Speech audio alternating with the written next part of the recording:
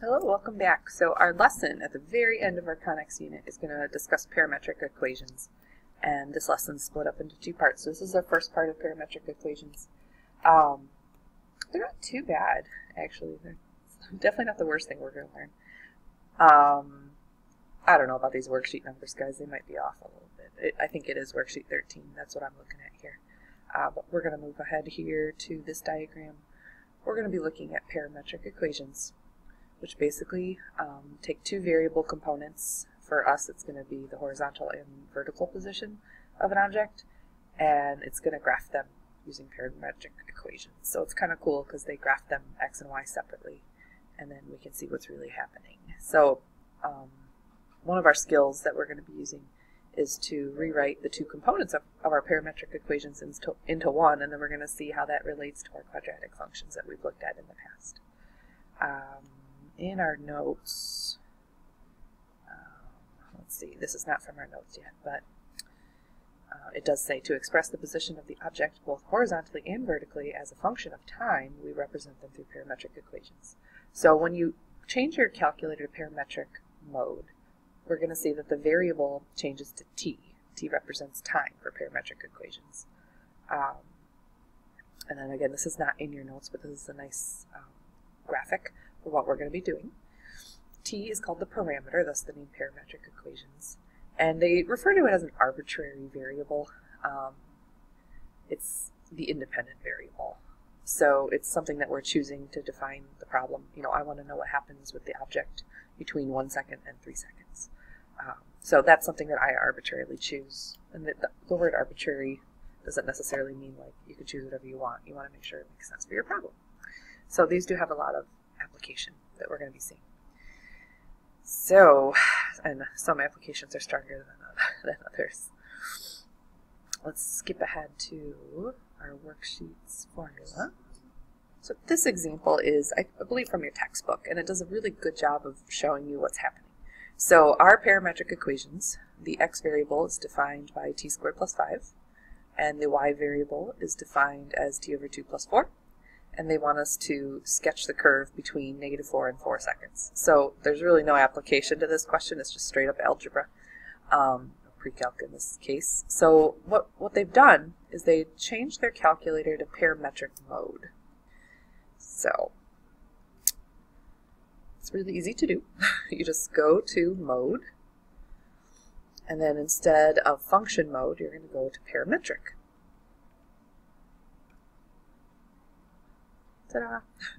And then when you go to your y equals menu, you're going to see it's very different than what we usually see. It's in parametric mode, so it has an x and a y expression ready for you, and you're supposed to fill in what they have. I already forgot what they were, of course, so let me go back. T squared plus 5 and t over 2 plus 4.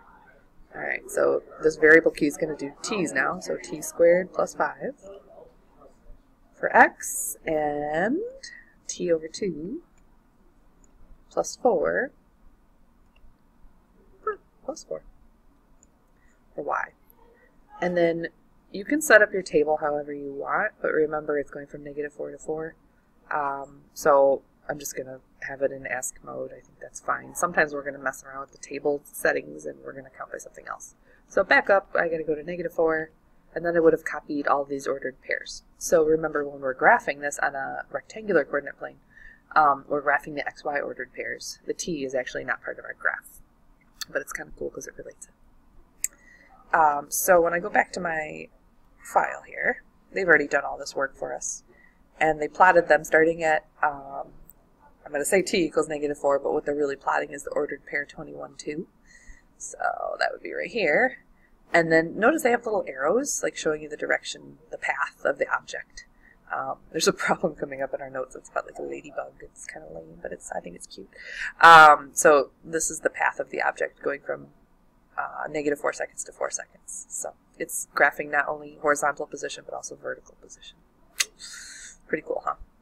All right, so these are parametric equations are used to represent curves that are not functions. So clearly this is not a function. It doesn't pass the vertical line test. So it's a way for us to represent the situation. So this is in our notes. So we're going to be changing up in parametric mode in our calculator. We're going to program this into y1, no, x, and this into y in parametric mode. I'm going to pause the video. Please pause yourself as well and get this all typed in. Make sure you switch to parametric mode before you start typing. So we have our parametric functions typed in, equations typed in, and I'm going to go to our table, and it's just in ask mode, so I'm just going to scroll around until I see what I need. They want from -3 to 4 seconds, so I'm copying all these ordered pairs into my table, -15, 12, and so on and so on. And, of course, pause the video so you can do this as well. But, oh, I'm at a pause because I need to copy it. Alright, well that took me like an age. So I graphed all the ordered pairs that we came up with on the interval from -3 to 4, and those are integer time intervals, of course. And then I kind of, you can't really see them well, but I drew in some arrows indicating what direction this object is flying. Yep, there they are. And then the two important points that we need to point out are the endpoints. So the beginning and the end endpoints here. And the two endpoints are -15, 12 and 13, 19. So I think that's the end of that problem. I just want to show you how to change your calculator to parametric mode and get a graph of it. Fantastic. Those endpoints are going to come into play later on. So this question is just an extra one. They're explaining to you how to take two parametric equations and write them in what they call rectangular form, which is like the coordinate plane system that we usually graph in XY ordered pairs. So because they have a common variable of t, they're going to rewrite one equation in terms of the other one. So they take usually the x parameter and they solve for t, and then they use that expression and they plug that in for the other equation. So they rewrote it as t equals -1/3 x, and then they took the -1/3 x and plugged it into that guy right there. And then they do the best job they can to simplify it. They came up with this, which that should look like a familiar quadratic equation to us. So, and if you notice these curves, when I go to graph them, they look like quadratics, because they are, and we're going to be graphing both the horizontal and vertical position as a function of time when we're in parametric mode, and it is the position of the object in terms of time in rectangular mode or regular graphing mode. So that's called eliminating a parameter. So basically it's substitution. This question is already done for you on your notes, but they did something very similar. They took this x parameter and they solved for t. So then this was plugged into the other parameter for t, and then they simplified as best they could. So, oh no, they didn't simplify. We gotta keep going here. So when we're squaring this fraction, it's easiest if we just square the numerator and denominator. So x plus 4 quantity squared over, instead of 4 squared, let's say that's a 16 plus 1. So you could write that as 1/16 x plus 4, no, not 4, hello, try again, 2, x plus 2 quantity squared, thank you, plus 1. And that is like the old school formula for a parabola, where the a value is in front and then you can see the vertex. If you wanted to rewrite that into our new formula that we're using for the conic sections unit, let's see, a couple of things, oops, squared. A couple of things would have to happen. We'd have to subtract the 1 over. Yeah. And then we'd have to multiply it by this a value, a reciprocal, so it'd be like a 16 in front of a y minus 1 equals x plus 2 quantity squared. So that's that new transformational form of a parabola that we've been using. I am okay today if you want to leave it in rectangular form or go to this new form here. Both are acceptable. Alright, so this directions here say write example number 1 in either form. So this is a new equation, eh? Alright, so we're going to take this equation for the x parameter and we're going to solve for t, and then we're going to substitute. So isolating for this t, the first thing I do is add the 3 over, and then I divide everything by 4, and I'm not going to make that pretty right now because I don't really care. But this is now going to be substituted in for t into the other parameter. So y equals t squared plus 3, but we're plugging in x plus 3 over 4 squared. So technically that's acceptable. Let's make that a little prettier though. Let's say it's y equals quantity x plus 3 squared, again, over a 16. Plus 3, that's a fine answer. If you wanted to get this in the transformational form from our new unit, you'd subtract the 3 over, and then you're going to have to multiply it by the reciprocal of 16. Yeah? Yeah. Equals x plus 3 quantity squared. So, either one of these formulas are great. Sometimes it helps to practice the newer formula since it's fresher in your mind, but also we don't have a lot of experience with it, so why not? Alright, so here we have, we're supposed to sketch the curve, the parametric equation over the given interval, and find the endpoints. So, this doesn't get real exciting, does it? We would have to make sure our calculator's in parametric mode. I mean, there's nothing wrong with you coming up with all these endpoints yourself. We could, but like, why, right? So, I'm going to pause the video, and what I'm going to need to do is get myself a t-table here, where I have the t parameter and the x and the y parameter. So remember, these x values are coming from the equation t squared plus 4, and then the y values are coming from the equation t over 2 minus 3.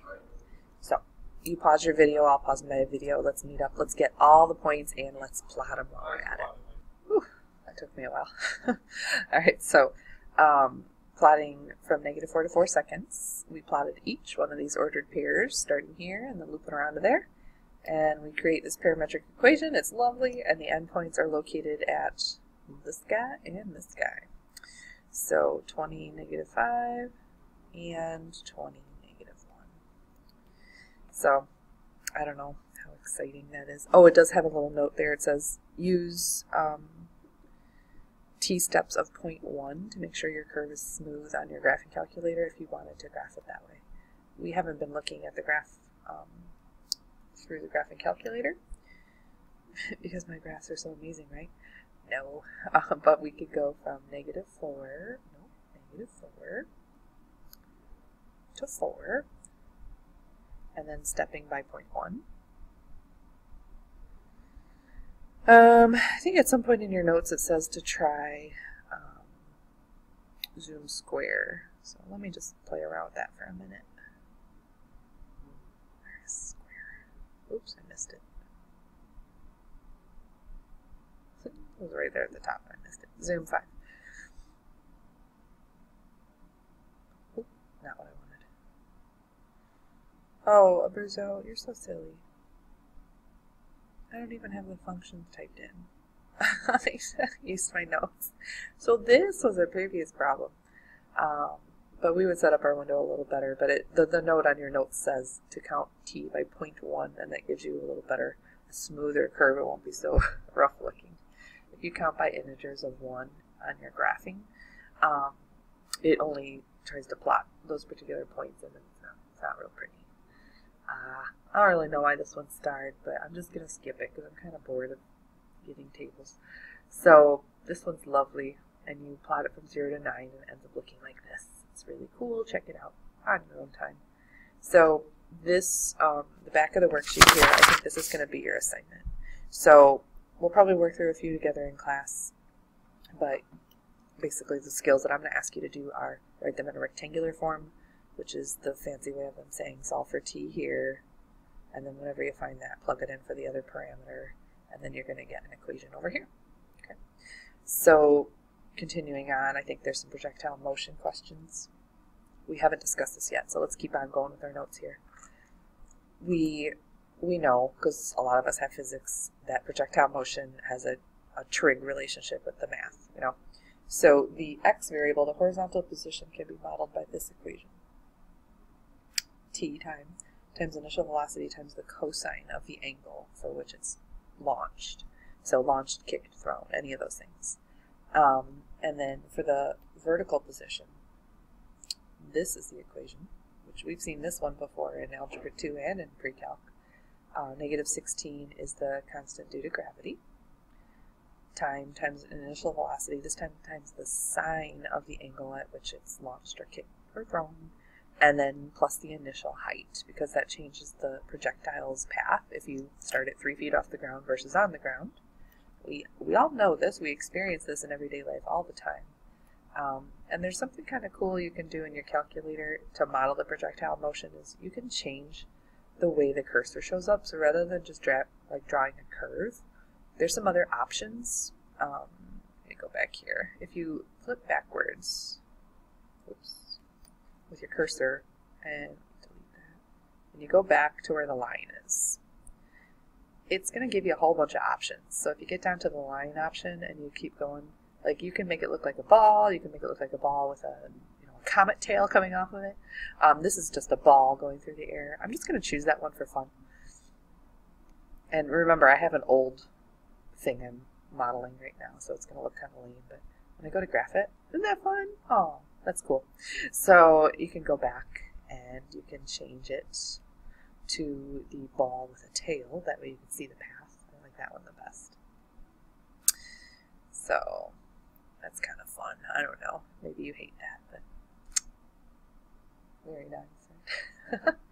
Alright, so that's the cool thing I want to show you on the calculator. Let's talk about how we can build functions based on some information in a real-life problem, because we have yet to see like a real-life problem here.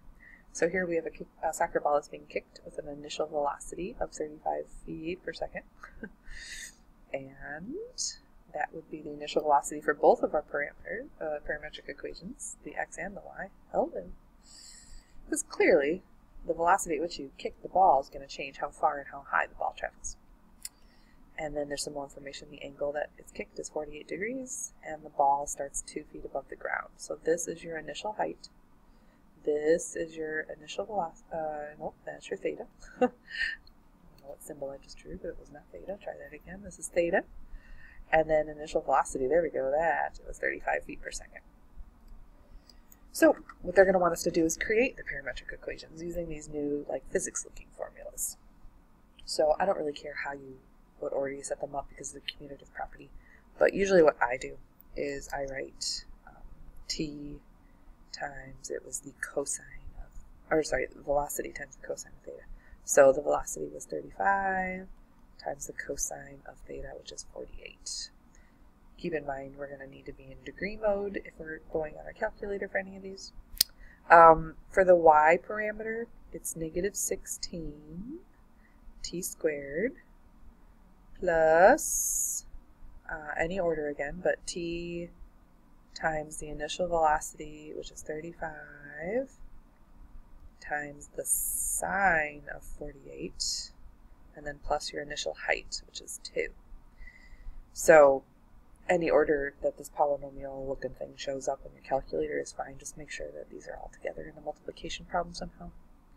And if you think about parameters and windows and what would make sense, we're kicking a soccer ball, so I don't know, I'm not very good, but I'm thinking time maybe from 0 to 3 or 5 seconds or something. And then x represents how far the soccer ball goes, and again, I don't really know. But I think when I originally did it, I set up 50 feet. Just kind of guessing.